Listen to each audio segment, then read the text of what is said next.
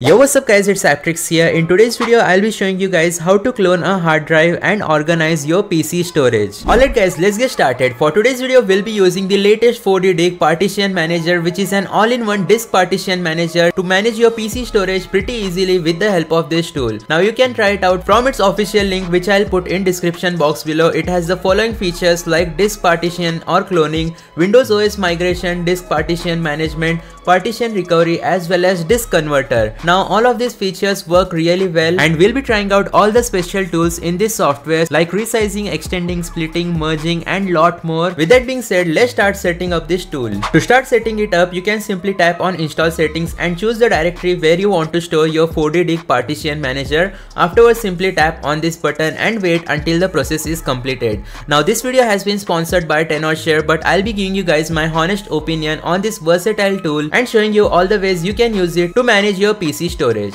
Now once the setup is complete, simply tap on the start button, and here we go guys. Now we can start using this tool, but before doing that, I recommend you to tap on this profile icon and make sure to register your 4DDIG Partition Manager by logging into your Tenorshare account. After you are logged in, you will get an interface similar to this where you get option for migrating OS, converting disk from MBR to GPT or GPT to MBR. You also get partition management, which I'll talk about later on in this video. You get partition recovery, where they have added a brand new feature known as data erase, which will permanently delete your data and make sure that it cannot be recovered. You also get recovery partitions if you want to recover your deleted partition or repair it if you have some trouble. Anyways, let's start with the first feature, which is going to be clone disk. Now you can either clone your partition or your disk to copy data from one disk to another. For example, if you want to copy your data from your internal hard drive to external hard drive, you can do this in just a single click. So let me start off by showing you how it works. So right here I have my disk 1, which has 4 partitions. We also have my disk 0 as well as disk 2. Now let's say I want to copy my disk 0 into disk 2. You can do that pretty easily. So let's tap on switch source disk. Afterwards,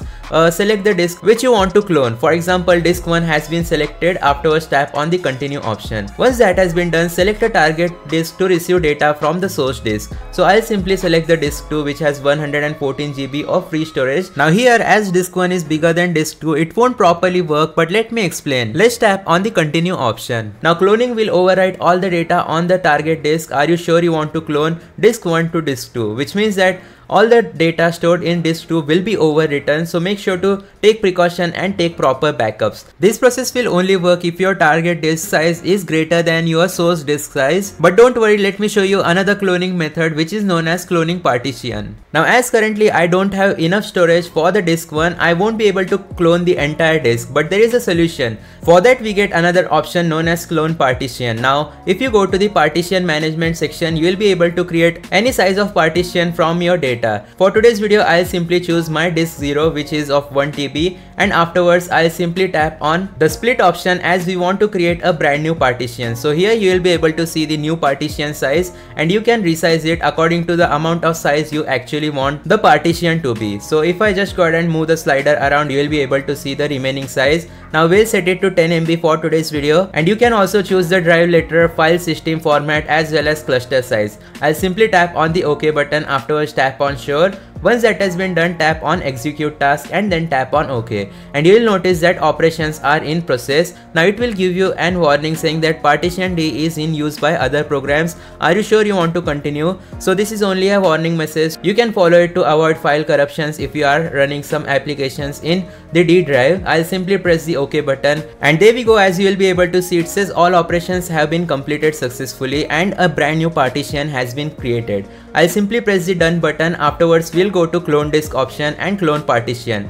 Now you'll be able to see the brand new partition which has been created here. So I can simply tap on the continue option to select it as a source partition. Afterwards, simply choose the disk which should act as a clone. For example, the 10 MB partition which we just created will be cloned into the E drive storage which I have, and it will have the exact files and all the material from my 10 MB partition, but in your case it might be an entire disk. Afterwards, tap on the start button and it will overwrite the previous data, so make sure that you have taken backup for it. Once that has been done, as you guys can see, it says clone successfully cloned partition F to partition E. Now if we tap on the finish button and go to partition management, you'll be able to see my clone partition has been successfully created and the remaining space in my hard disk is unallocated. I can create a new partition or new disk from this size as well with the help of create feature which is present, and select the size. For example, if I want to create two 55 GB partitions, one for videos, one for games, we can do that as well. So here you will be able to see if you want to extend the partition, you can do that too by just go ahead and tapping on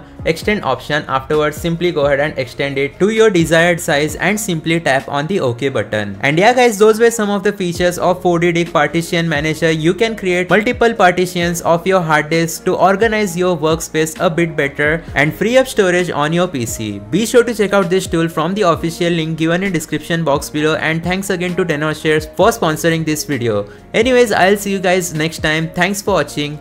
Goodbye.